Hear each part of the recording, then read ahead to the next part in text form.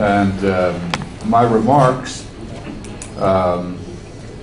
draw from US, Japanese, Indian, British, Taiwanese government sources, and also the literature, and also a number of experts that I consulted with in developing this analysis.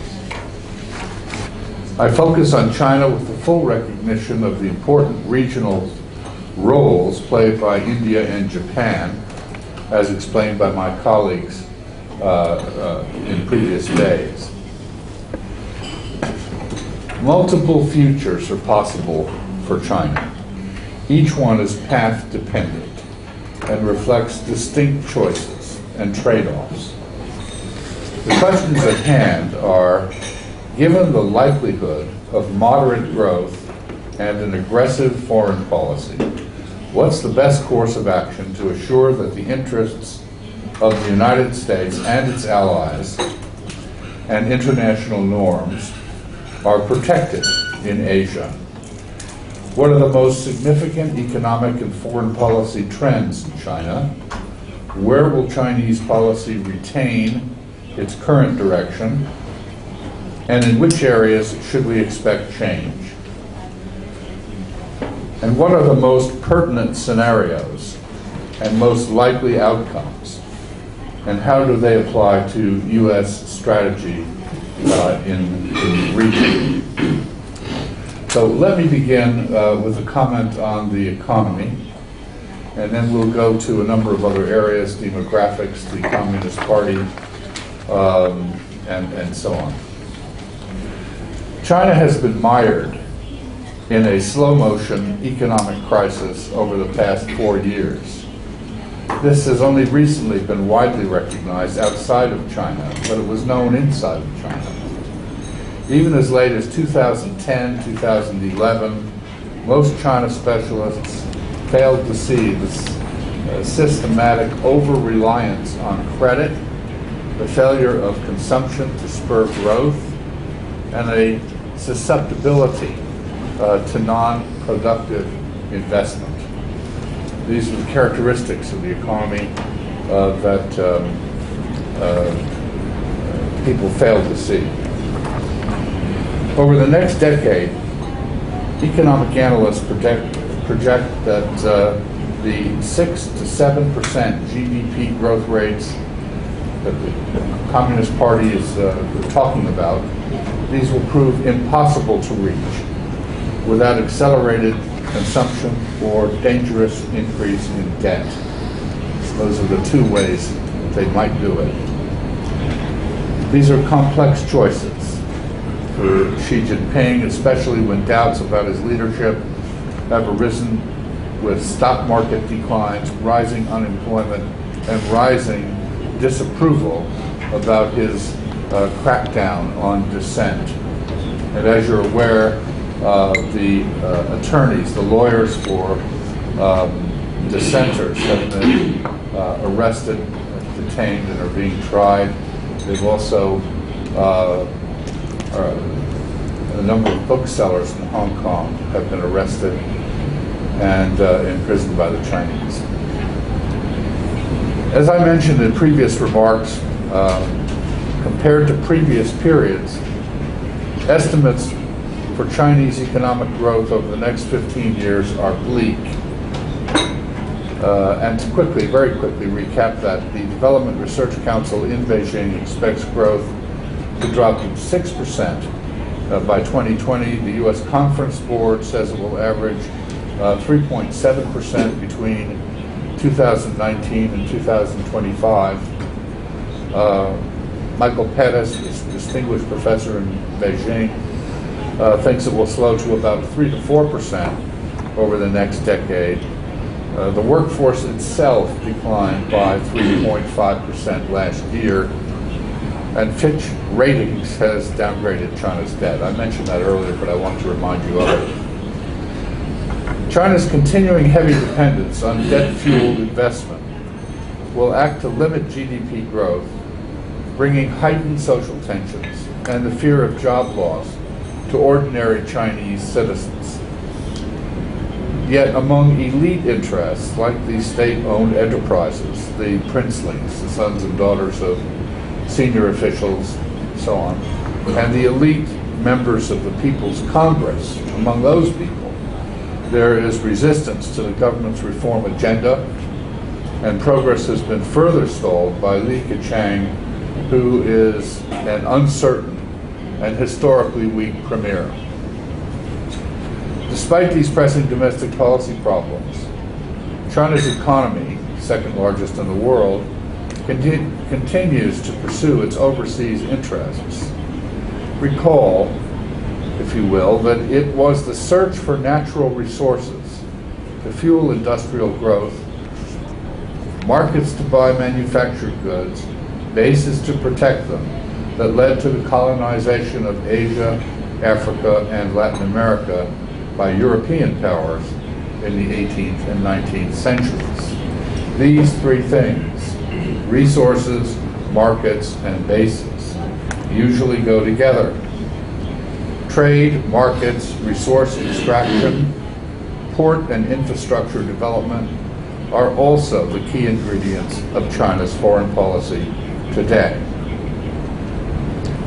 As the United States pivots to Asia, however, China is pivoting to the west, towards Africa, towards the Middle East, towards Russia, Southwest and Central Asia, and it's looking for resources, markets, and bases in regions where it faces little competition from the United States and its allies. As in the past, the new great game is about economic expansion and about having pliant and friendly regimes in resource supplier nations with port access. 3 centuries of Anglo-American maritime dominance seem to have caused a certain degree of land blindness among policymakers. Meanwhile, Asia's geopolitical center of gravity is shifting inland, with implications for the maritime powers. Mahan, remember Admiral Mahan? Mahan matters, but so does Mackinder. Notwithstanding the focus on maritime expansion, new economic hubs are changing the geopolitics of Eurasia. As part of its Go West strategy, which China calls One Belt, One Road, Beijing plans to spend hundreds of billions of dollars to create an economic hub and spokes system in continental Asia via pipelines, highways, and rail links from China to Central, Southwest, and Southeast Asia.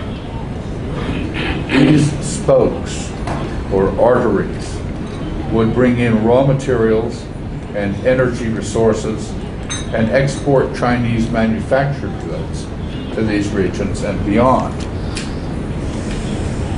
Beijing would like to say that One Belt, One Road marks China's coming of age as a superpower. And in some way, this policy reflects the principles of the ancient Chinese game of Go, because it's presented as China's strategic response to Washington's Asia pivot. So as Washington pivots to Asia, China is spreading out, as it were, across Asia and towards Europe, and there's a Go-like quality to it. The projected economic zone contains a population of 4.4 billion people, with 26 countries and regions. China hopes that in the next 10 years, its exports will account for 1/3 of the imports from these countries, while Beijing says it intends to invest $1.6 trillion in this process. Beijing's One Belt, One Road project would create separate land and sea transportation corridors that would connect Europe and attempt to thwart encirclement by hostile powers. China's Maritime Silk Road is both an economic development plan and also an attempt to break the U.S. Navy's control of the Lombok Straits and the Straits of Malacca.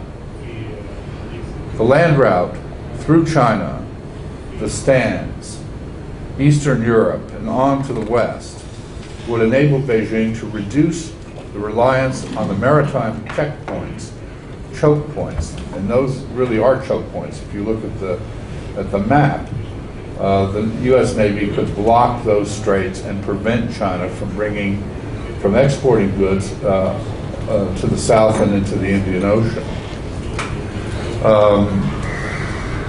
Supplementing these China-centered transport networks would be Chinese-built ports along the Indo-Pacific sea lanes to enhance Beijing's influence and to support the People's Liberation Navy Blue Water effort. This very ambitious long-term plan is today little more than lines on a map and a high-energy public relations program. By framing its intentions, China once again uses language to structure perceptions about its plans and so positions itself within the global discourse. Whether such progress is made by 2030 remains to be seen. Of course, One Belt, One Road does nothing to alleviate the pressing problems of declining GDP, excessive credit, and China's stagnant workforce in the near term. A second critical issue for us to think about going forward are China's demographic trends. While it's estimated that China's population will remain steady until 2030, it will begin to decline after that point. China will have net negative population growth between 2030 and 2050. A crippling combination of three demographic trends. First, low fertility rates. Second, fewer entrants into the workforce. And third, that 1 in 5 Chinese citizens will be aged 65 by 2030. Those three things have placed China on the verge of a structural transformation, even more profound than the long and painful project of economic restructuring.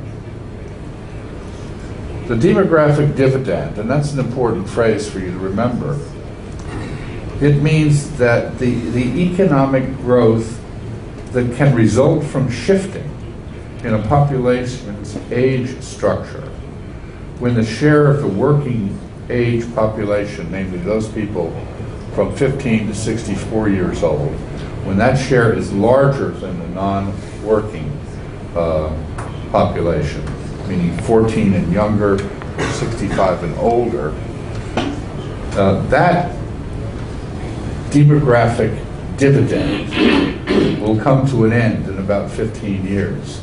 And it is that demographic dividend that stimulated fantastic growth that we've seen in China until this point. The demise of the demographic dividend will have a distinct impact on productivity and is expected to affect foreign direct investment into China by the year 2030. These factors will also place stress on the large number of Chinese parents who will not be able to rely upon their children in old age. China's inaction in the face of its impending demographic crisis has reflected both a lack of understanding of the changing demographic reality and resistance among the Chinese, the country's birth control bureaucracy, which formerly employed 500,000 people. So you have a real vested interest in that birth control bureaucracy. And it was because of them that it took so very long to do away with the one-child policy. The looming demographic crisis will largely define China in the 21st century and poses a critical threat to China's future economic growth, its political stability, and its military manpower pool, all of which will negatively impact China's military readiness in the year 2030.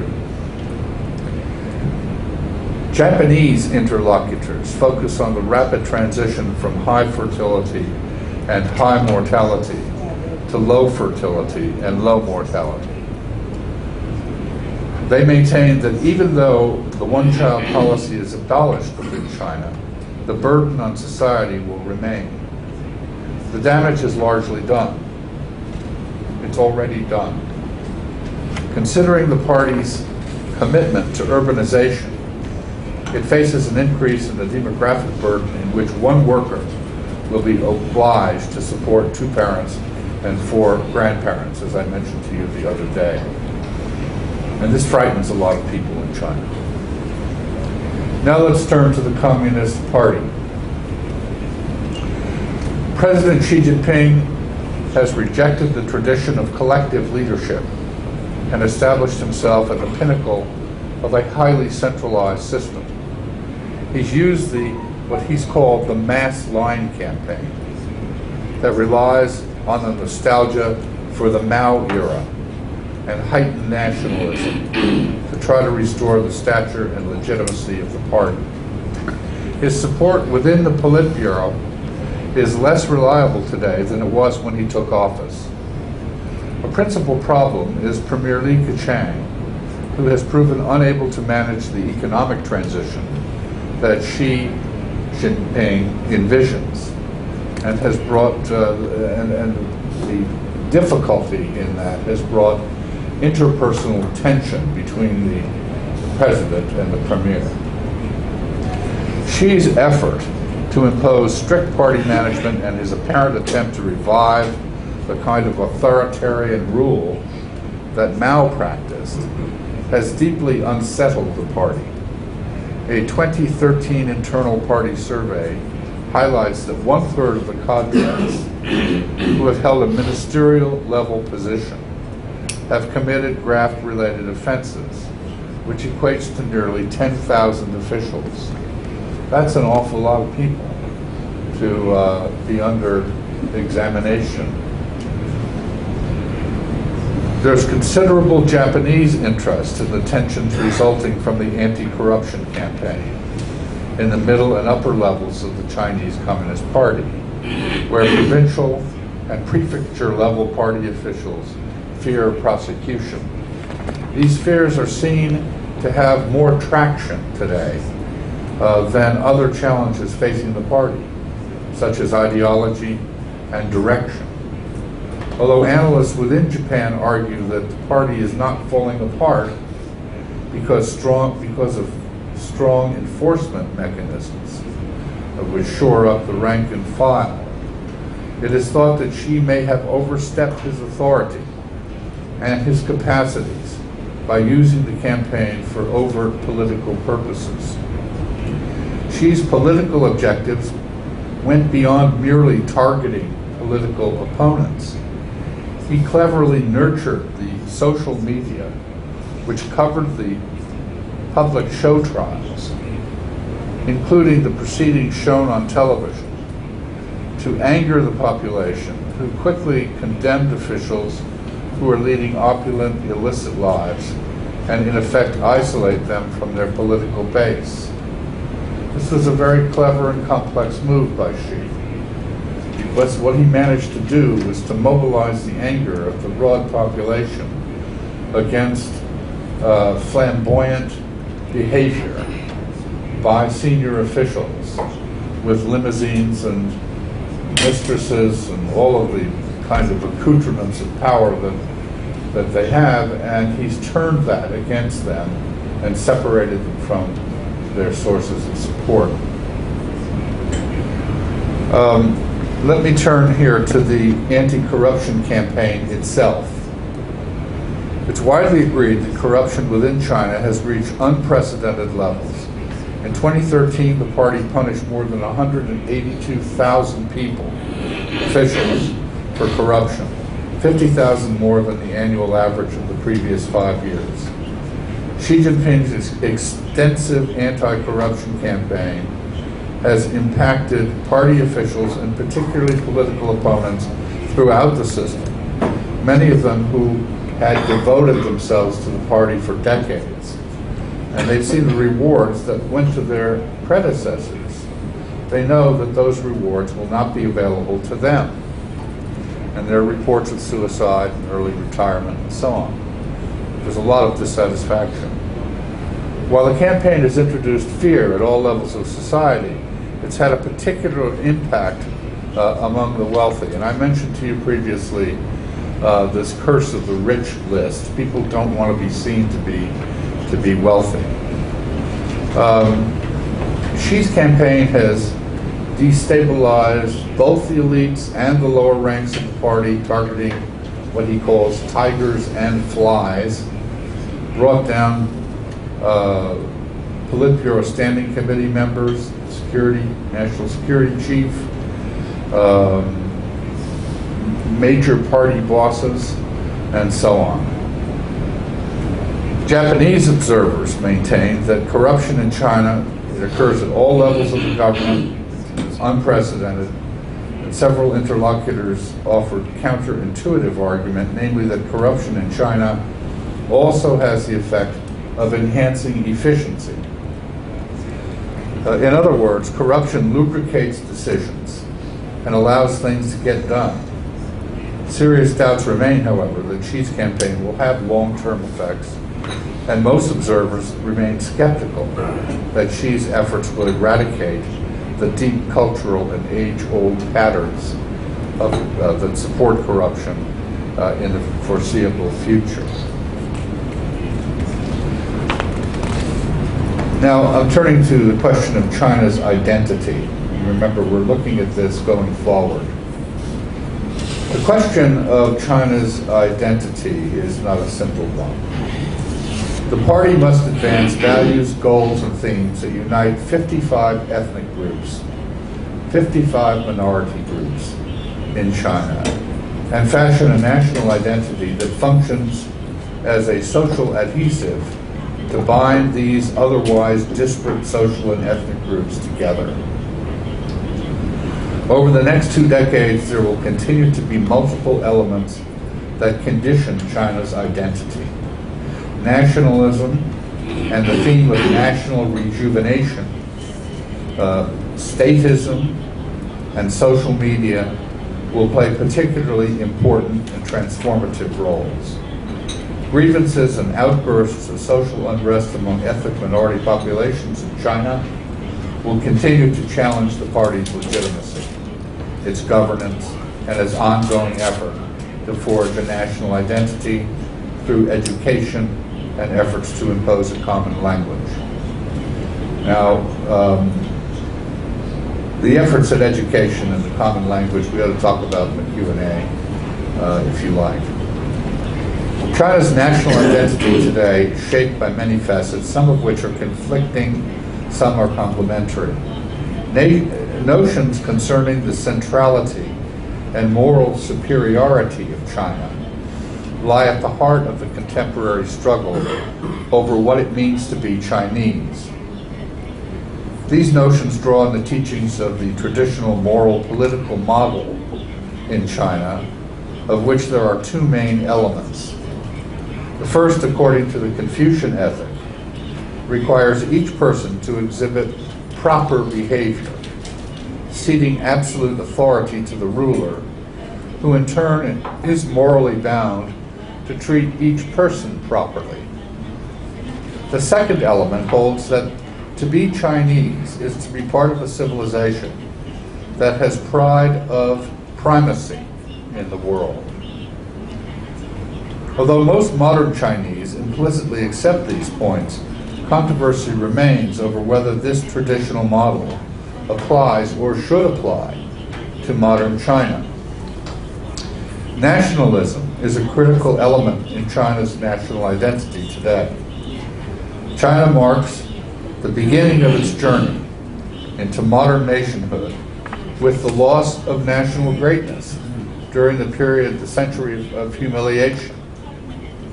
And here the industrialized West introduced ill-suited ideas of democracy and human rights, which contradicted aspects of the traditional moral political model. China's political elites, in turn, crafted an identity narrative that seeks to achieve unity by referencing foreign exploitation and victimization, even as the nation has transformed itself into an economic powerhouse over the past 3 decades. Today, there's evidence that identity issues in China are moving beyond internal debates about nationalism to debates characterized by statism. And this discussion promotes China as a regional and global power, with the growing prospect of reclaiming the nation's lost wealth and status. The identity struggle in China today must accommodate several evolving concepts, including the China dream, the China model, Western ideas of democracy, human rights, and socialism with Chinese characteristics. It's a lot to mix into the same bowl. It's often contradictory, sometimes perplexing. In 2012, the China dream came to the fore as a particularly prominent feature of Xi's administration's attempts to fashion an identity for China based on Xi's vision for wealth and national pride and obedience to authority. The exact goals of the China dream include to foster national unity, namely keeping Tibet and Xinjiang, reclaiming Taiwan, and securing the claimed areas of the South and East China Seas. So that's fostering national unity. Second, strengthening the Communist Party. Make the party state more efficient, crack down on corruption, improve living standards, modernize the military, and increase China's regional and global weight. In recent years, the popular Western view of a confident China rising has gathered momentum. However, this perception is dangerously superficial. Within China, the themes that the party uses to condition national identity, namely strident nationalism, the need for rejuvenation, and the Sinocentric view of sovereignty, have achieved only limited traction among the population. While nationalism has been effective in generating support for Beijing's policies in the South China Sea and toward Taiwan and towards Japan, the younger urban middle class is united by a vibrant Western-derived materialism. The embrace of materialism clashes with decades of government-sponsored anti-Western indoctrination, which asserts that the West is more a hostile rival than it is a friend. Thus, with an apparent decoupling of ideology and identity, the new emerging identity is not exactly what the party had hoped for. Bit of an irony there, isn't it? It's likely that the party-approved China dream will continue to lack the moral component people can use to guide their daily lives in civil society. Moreover, the concept of citizenship will continue to pose a threat to the party's authority, as it implies that domestic populace have rights and responsibilities and enjoy a degree of autonomy, which makes the party quite uncomfortable. Nevertheless, for China to establish itself as a truly global player, it needs an inclusive definition of being Chinese based on allegiance to a set of values that can be uniquely Chinese or universally valid, or both. Not only does the absence of such a definition make China less coherent, failing to bind its citizens together in any meaningful way, but it also complicates China's leadership efforts, both regionally and globally, by failing to present itself as a nation capable of leading from within and setting an example that others might emulate. Demands for a greater voice in government by Tibetans, and Uyghurs, and Hong Kong, and early steps in Taiwan toward independence will continue to challenge the official party-approved concepts of national identity well beyond 2030. Protests will thus continue in China's neglected regions and be met with force by the Han authorities, a pattern of instability and violence likely to continue to 2030 and beyond. Now, a word on China's, what I call China's dysfunctional diplomacy.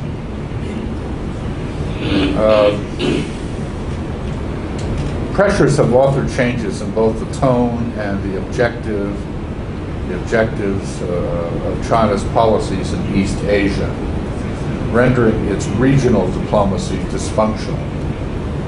China has aggressively claimed, as I told you earlier, 900,000 square miles of the South China Sea and the territory and resources within it, despite the claims of other nations.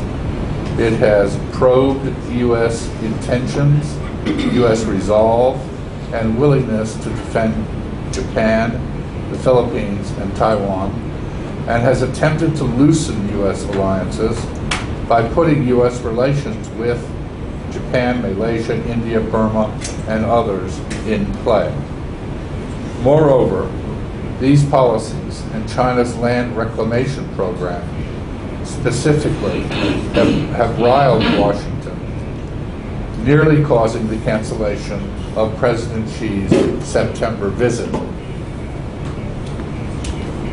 China has attempted to expand its South China Sea presence, as we learned earlier, by building runways and radar stations and military facilities on these sandy atolls. Formerly, these places are claimed by 6 other countries in the Spratly Islands and in the Paracels.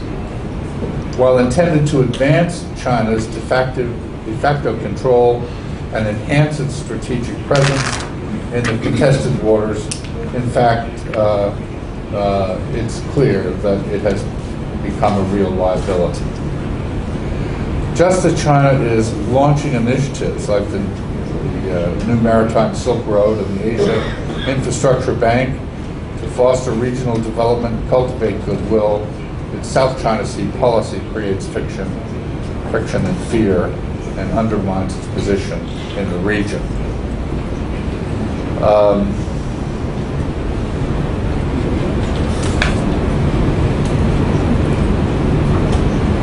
I mentioned to you the example of China's seizure of islands in the Paracels in 1974 from Vietnam, and the fact that Vietnam continues to claim these islands, continues to harass China in bilateral discussions and in multilateral settings. And I think we believe that what China is doing at the moment will create an irritant going well into the future. It's not going to stop now or into 2030 or beyond that. And China's military and maritime buildup have driven a regional defense buildup, which is not a good thing. The money going into defense budgets now is without question higher than it has been in previous years and is likely to continue.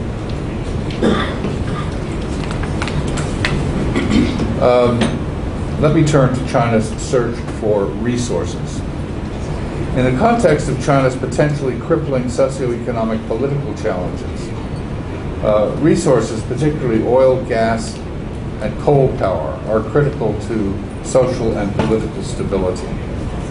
Over the next 15 years, China will continue to look beyond its borders for its energy needs as consumption outpaces domestic production. The quest for energy will condition China's behavior in Africa, Latin America, Russia, the Middle East, and certainly the Arctic, as well as in India and most notably the South China Sea, where China's foreign policy centers particularly on acquiring oil. China's recent attempts to secure new resources, for example, by deploying the Haiyang Shiyu 981 deep-water and semi-submersible drilling rig off the coast of Vietnam. This happened in May of 2014. It brought criticism and alienated regional counterparts, suggesting that tactics and strategy may be at odds in China. And you have to wonder what sort of strategy they had in mind when they deployed this oil rig, knowing that it would create outrage, not just with Vietnam, but with Malaysia and Indonesia and all of the other countries in the area. It was a blatant seizure, or attempt to seize, oil beneath the South China Sea. Over the next decade, it's critical for China to reduce its dependency on coal, which amounts for nearly 70% of China's energy consumption. One of the main alternative energy sources being explored in China is shale gas. However, because China's ability to extract its own domestic supply of natural gas is limited, further cooperation with the United States will be necessary to tap into the shale reserves. Such cooperation is made more urgent by the U.S. Navy's ability to control the Strait of Hormuz and the Malaccan and Lombok Straits, critical passages for China's oil supply. China's efforts to explore natural gas fields near the Japan-China median line in the East China Sea, and its aggressive claims to the fish, minerals, and other resources in the seabed are of great concern to the Japanese, who observe that domestic and political pressures, environmental concerns, and rising demand for portable fuels mean that China's foreign policy will prioritize the acquisition of new resources over bilateral relationships. So what does all this mean for China in 2030? Multiple futures, as I said, are possible. They're all path dependent. It depends upon what kinds of choices the Chinese make. There are three core futures possible for China. At least this is the way the U.S. government is looking at it. First, we could have a weak and dysfunctional China. Second, we could have a slow growth, modest capabilities China. And third, we could have a strong China, not unlike the China we had until about 2 years ago, 2 or 3 years ago. So let me mention first a weak, dysfunctional China. This would be characterized by virtually separate regional governments, strong coastal economies, weaker inland provinces, and an inward, not a global stance. The China dream would be eclipsed by a world of rumor and worry, scandal, rapid change, and a diminished party, where the party's voice would simply be one among many. Coherent military power projection would be difficult, if not impossible. We would be less worried about China's capacity to project force in this situation. We would be very worried about instability in China, which could have a ripple effect in the region. The second China is a slow growth, modest capabilities China that can be expected to be less confident than today's China, but more coherent than a weak and dysfunctional China. Social media will have emerged as a powerful force and an important element in China's identity. Though strongly opposed by the party, the censors would be able to subdue social media only part of the time. The many millions of voices heard in social media increasingly define the future in this China as a miasma of worry and rumor aspiration, and accusation. Though defined factions would have emerged within the Standing Committee of the Politburo, it would remain a coherent, functioning body. This China would have some similarity to the China in the 1970 to 1990 period. The economy would be moderately strong, but would have to address both the systemic weaknesses of the current Chinese economy and offset the political and economic impact of the measures imposed to correct its deficiencies. That is, reducing reliance on exports, redirecting assets to strengthen consumer economy, and reducing and eliminating subsidies for state-owned enterprises, eliminating special banking arrangements, increasing wages, and so on. So it would have a lot to do, very tough choices, a lot of pressure. We could expect to see military spending level off or even decline in this China. We could see a more cooperative, constructive foreign policy. A weakened but functional China is probably the preferred option for the region from the point of view of the U.S., the West, and the international community. I say probably. It may not be, but it seems as though it is. But what if we had a strong China? That would be much the same as the China we have encountered until recently. It aspires to global leadership. It is actively constructing a national narrative that includes the China dream. It remains plagued by corruption. The economy continues to grow at about 6, maybe 6.5%, although we know now that the economy is growing at a slower rate. The security military budgets would grow apace. Relations with the U.S. and the West would remain tricky, while relations with neighbors, including India, Vietnam, Philippines, and Japan, would remain uneven and sometimes confrontational. Relations with Russia would revolve around energy and anti-U.S. sentiment, although this could change with a Russian-European rapprochement. Cyber intrusion would remain a serious problem, and continuing efforts by Beijing to penetrate U.S. computer networks in the communications, energy, transportation, research, regulatory, and highly restricted government and military areas would be a severe problem. We could expect China to use its sophisticated computer capabilities to attempt to shape U.S. options and limit projections of U.S. power, both soft power and hard power. China could continue to pursue its territorial and resource claims in East Asia, but would invite greater U.S. presence.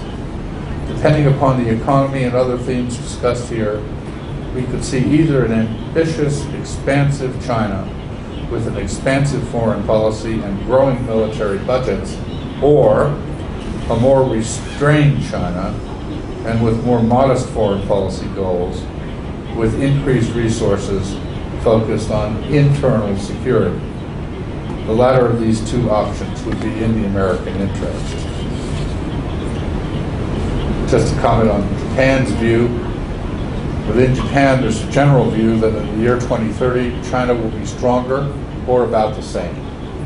Except in the economic and demographic areas, Japan expects there to be a continued lack of transparency in China's military expenditures across a wide range of areas, combined with continuous attempts to demonstrate military prowess by systematically violating Japanese territorial waters. As they say, all politics is local. Furthermore, as China's domestic prosperity becomes increasingly tied to the prosperity of East Asia, there will be an even greater incentive to seek control over the terms of the region's security and to change the status quo. It's likely that China will continue to try to demonstrate its hegemony in the region through the year 2030, according to the Japanese. It will try to incrementally replace elements of the old with a new security order that's more firmly tied to China's economic and commercial presence. This course that China's likely to take will not deter Washington or Tokyo. Washington will continue to rebalance to Asia. Japan will respond by strengthening its military and continue to increase its defense budget. Japan does not expect drastic improvements in China's military capabilities. And given the continued strengthening of the U.S.-Japan alliance, it is expected that despite Chinese belligerency in hotspots like the South China Sea, efforts to change the status quo in the East Asian region will not prevail. And I think I'll close with that. Gives you a bit of an overview of what we're thinking about through the year 2030. Thank you.